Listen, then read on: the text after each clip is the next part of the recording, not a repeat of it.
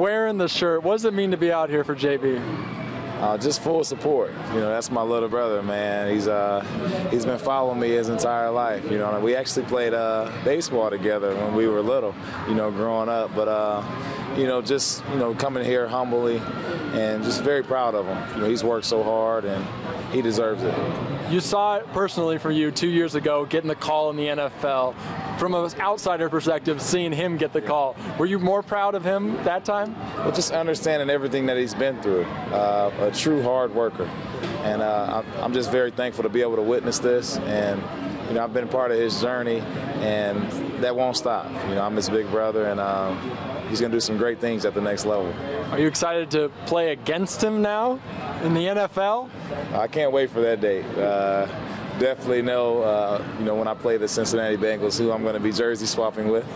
But no, it's his day. He deserves it. What kind of advice do you give a guy like Jessie, a guy that's, yeah, you know, in a position where you were at just last year, getting his first taste of what the NFL is really like?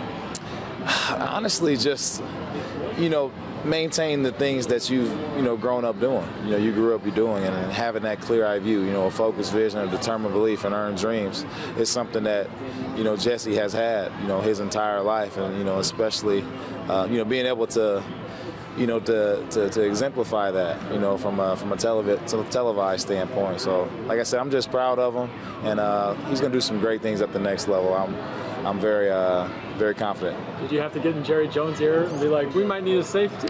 Yeah, we actually do need a safety.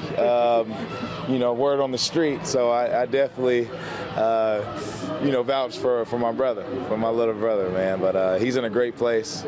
I'm very familiar with Ohio and Cincinnati.